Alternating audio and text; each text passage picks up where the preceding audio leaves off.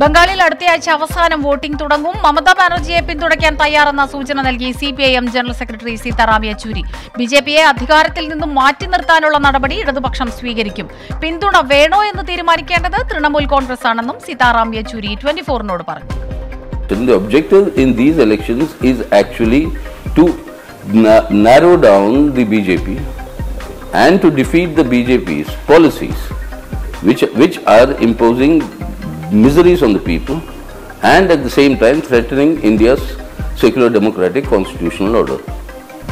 So the BJP saying that they are going to gain in these elections, that has to be stopped and that will be stopped.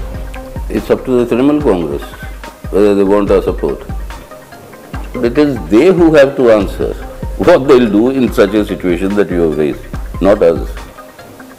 We are clear that from the country's interest, people's interest, BJP should not continue to hold the reins of the government.